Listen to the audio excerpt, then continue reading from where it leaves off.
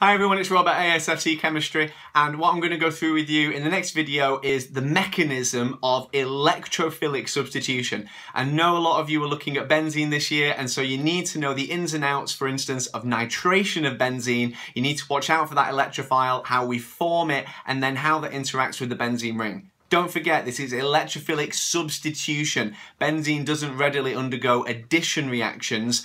The addition, the electrophilic addition, is an AS topic, not A2, but if you're doing the full A level, then it will come up at the end of the second year still.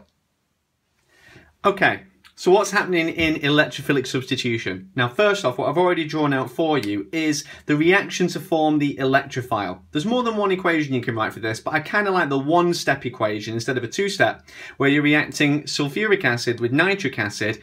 And in this reaction, really weirdly, nitric acid is actually reacting as a base because it accepts a proton from the H2SO4. Now, if you show a two-step process, what you notice is you form something called H2NO3+, which then dissociates into NO2+ and H2O. But if you do it all in one equation, it's a little bit easy to remember. The important thing from this is I've made this electrophile here, the NO2+, and I've positioned it just here next to my benzene ring, for instance.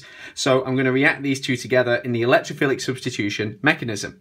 Now, first thing is, because this is an electrophile, the electron source from here is going to reach out to it. And the electron source is this delocalized ring of electrons here on the benzene.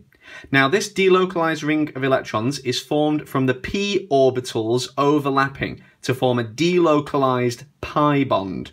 Now, this is a source of high electron density, and so starting from the ring, not from the hexagon, we reach out to this nitrogen just here. This takes us immediately then to our next step though. So in the next step, we have our benzene ring just here. There it is. And then over here, we've got the hydrogen now displayed. That was there originally, but we don't always show it. And then we've got the NO2 as well. Now I'm showing all the activity around this carbon, and you'll notice now this carbon is bonded 1, 2, 3, 4 times. That means it's no longer involved in the aromaticity of the benzene ring. And so now we have like a horseshoe shape or a C shape instead of the full circle we had before. Now, the benzene ring wants to restore this aromaticity because it doesn't like having this positive charge, for instance, which is just nestled in here. It doesn't like having that aromaticity broken, and so it seeks to restore it by dragging in electrons. Now, we're not going to break the bond we've just formed here, because that would be silly. Instead, what we're going to do is drag electrons from here back into the middle, and that's going to restore the aromaticity and finish off our mechanism.